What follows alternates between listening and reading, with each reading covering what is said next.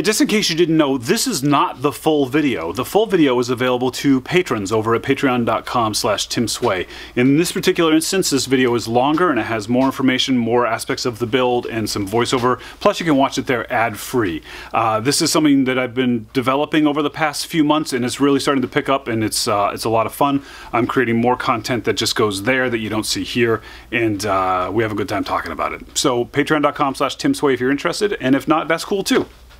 Back to the build.